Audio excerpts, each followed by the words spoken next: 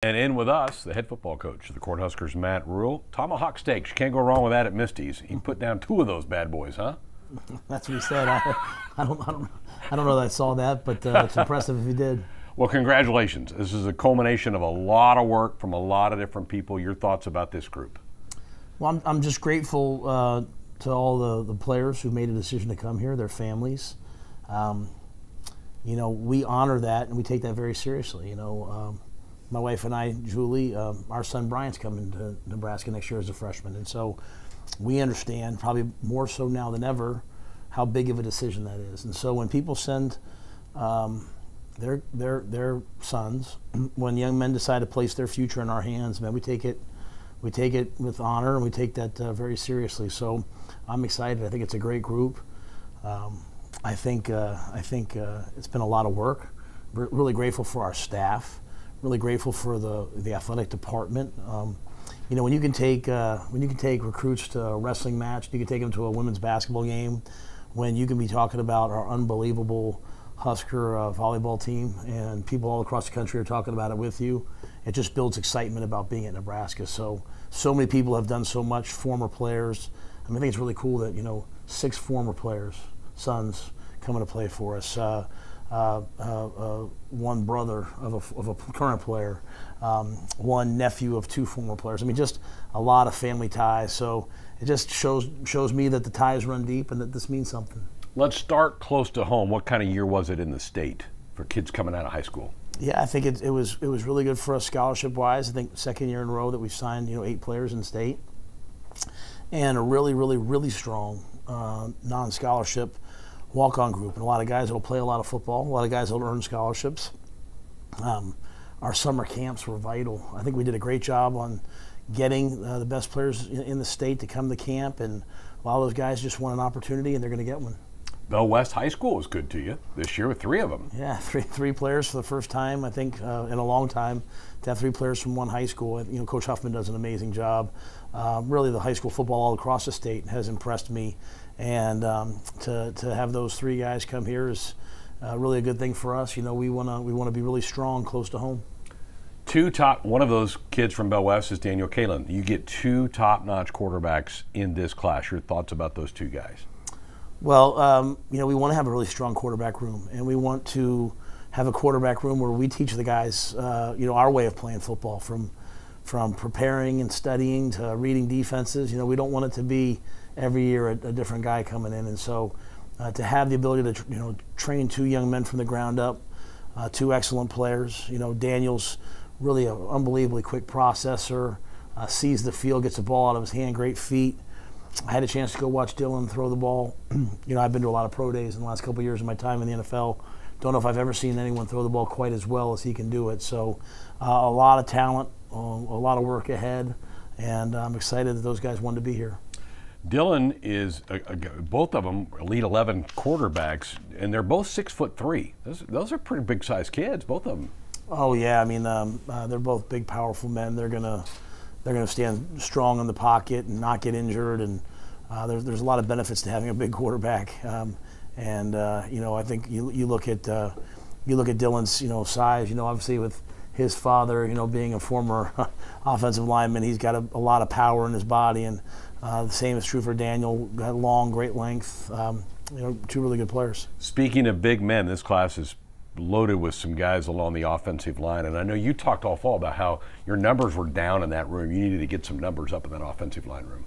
Yeah, you want to be at 16, nothing but 16, maybe 17 guys, and we've been able to do that. And the great thing about most of the guys that we've had them in camp. We've been able to see them live.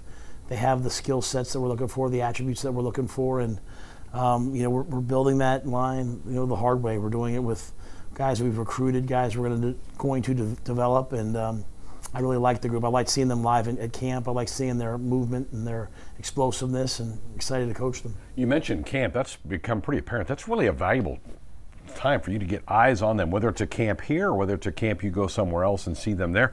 That's a big part of it, isn't it, to get that evaluation done? Yeah, I think when you're talking about evaluation, obviously you want good football players. You want guys who play well on tape, but they have to have certain traits, height, weight, speed, movement, explosiveness, change of direction. And so when you can do it live, it's really beneficial. And there's also something to me about a guy that maybe has an offer and still wants to come to camp. Yeah. He's got a competitive streak. I'm looking for that. Competition is king, and somewhere along the way, sometimes I think we've kind of gotten rid of that. Everyone's looking for the best situation. Like, go make your situation the best situation and go compete. And when guys come to camp, it shows me that they believe in what they can do and they do want to compete. And so I love it. I love the creativity that you and your staff did. You took that big semi out, took it over to Grant Brix's high school, and then out to go see Carter Nelson's high school as well. I think it made a pretty big impression on both communities. Well, Sean Padden, Vince Ginta, Ryan Callahan, Keith Williams, all those guys, they're really, really, really visionary and smart. They have great ideas. Our creative team, Jordan Litton, led by C.J. Campbell, Warren May, those guys do an unbelievable job. And so even the graphics we have out today, video games and famous Husker plays, then still a highlight film. I mean, the amount of work our guys do is really impressive. And so to be able to go out and make an impact in communities and where we want young men to want to stay home, I think that's vital. And I've really grown fond of the town of Ainsworth. I've loved getting to know people out there, getting to know the community out there. The same can be said for going out and seeing Grant and his community, eating at the Twisted Tail, meeting great people. It's been a lot of fun for me. A shout out to my boy Tron. So I just really enjoyed the whole process. Carter Nelson, let's talk about Ainsworth, Nebraska. I just love these kind of stories. This is a kid that's really talented, isn't he, Coach? Yeah, I mean, I think he could.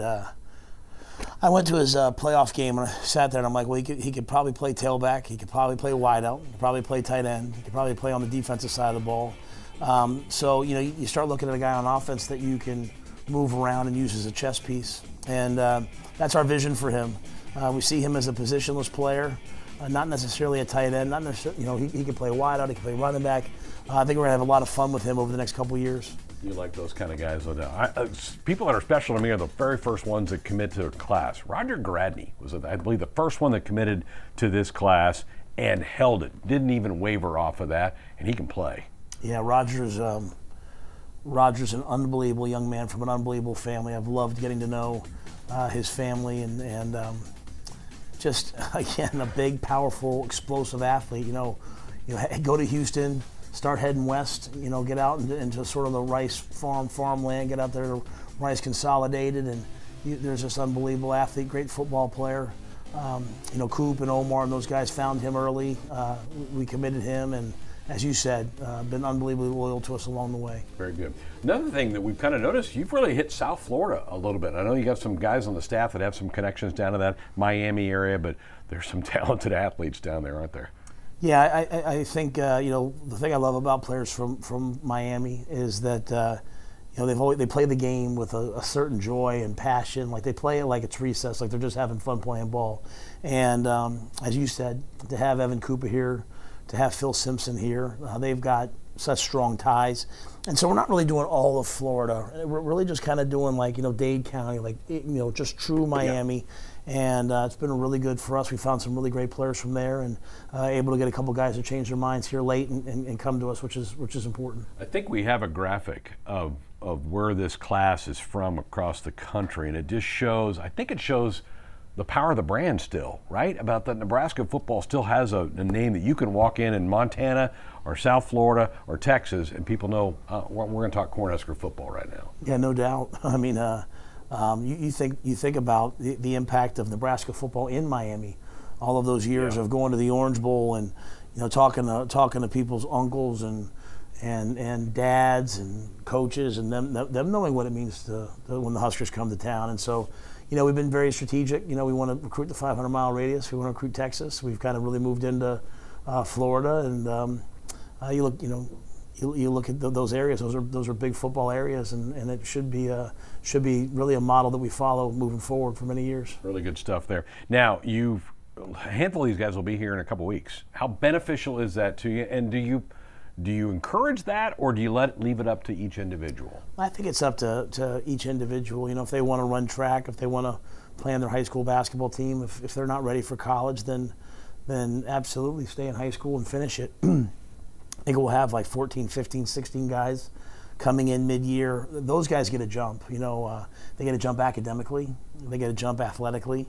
My goal for all of these guys is not just to leave with a degree, but leave with 2 degrees if possible. And so, if you come in and start off with 15 credits plus 6 in the summer, you're 21 before you even start your freshman year, and you're off and running. So it's great when it's right for you.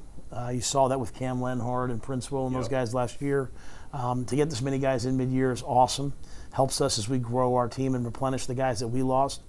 Having the guys that could have left decide to come back, Ben Scott, Bryce, Ben Hart, Isaac Gifford, Johnny Bullock. It's been really a good month for us. It's almost another addition to the class, right? Getting those guys for another year. Yeah, those are NFL guys. Those are guys that if they went into the portal, other people would be begging them to come. And we're getting guys that made some form of All Big Ten that want to stay here. That's our own personal portal, and I'd rather be involved with the Husker portal than anything else. Only one portal addition today is Bly Hill, is a guy from the FCS level that's come on up. Omar Brown, that certainly made that jump and played pretty well for you on that as well. But you don't anticipate a huge jump in the portal this year. It's not going to be part of it. You're going to look at it, but not a huge number of guys. Yeah, we'll always look at it. Bly's a really cool story. 6'3" corner who can run.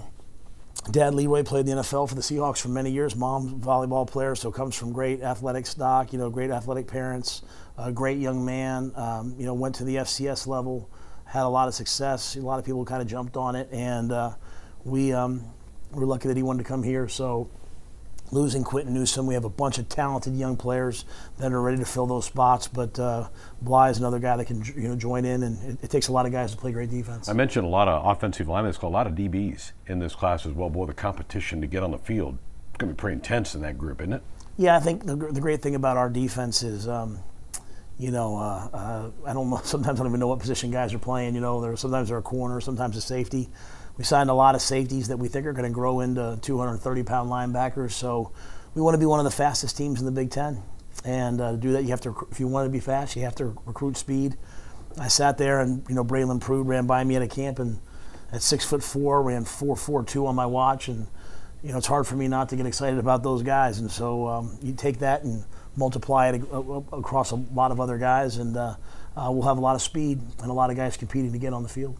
Well, congratulations. This is the work of you mentioned a lot of them. A lot of people put efforts into this. We hear from you, we hear from the assistant coaches, but there are a lot of people behind the scenes that this is their full-time job to go identify talent for you. Yeah, our personnel staff does an unbelievable job. We have people working on this 24/7, and when people come here, I think the one thing that they identify with is whether it's Kristen, talking about our nutrition, whether it's Gus talking about our player development, Corey talking about the weight room. They get a sense of a cohesive family feel when they're here. The best recruiters we have are our student athletes, and the players in the program talking about what it means to be here. So I'm just grateful to all those people that they have painted a picture for what Husker football is and what we all expect it to be in the coming years. You're going to announce by the end of the day almost 40 new additions to the rosters. A handful of them are going to be preferred walk-ons. You've now lived 12 months of this program, and how big a factor is the walk-on program, and has it changed your mind at all in the last 12 months? No, probably one of the best players I ever coached was Hassan Reddick, and he was a walk-on, and he's probably the best player in the NFL right now. Yeah. I was a walk-on, Sat was a walk-on, Corey was a walk-on. To me, great players come in all different forms. They come in a lot of different ways, and what I love about a guy who walks on is he loves the game so much, or in this case, many times he loves the University of Nebraska so much he's willing to pay to wake up at 5:30 in the morning and work out every day. He's willing to pay to go out there and practice with no guarantees, and I love that. I love that grit and that determination and that toughness. What we've done is, we're not going to have the same numbers moving forward. We're not going to be one of the larger rosters in college football just simply because that's been the directive, from the athletic department, making sure that we're in compliance with Title IX. So while we might not be able to be the biggest walk-on program, we can be one of the best. And we can recruit the highest caliber guys. And so we have players in this class who turn down scholarships at Division I schools to stay here and be a part of this program. And but I think when they come to the games and they see Phelan Sanford out there starting for us or John Bullock starting for us, they know that in this program they're going to get a fair chance. And that's all young people want. They want an opportunity to compete, and we give it to them. And so I'm excited about that group. I'm just as excited about them as I am the scholarship guys. Fantastic. Congratulations to you and the staff. Thank you. Matt Rhule with us here on National Signing Day. Our coverage will continue in just a few moments.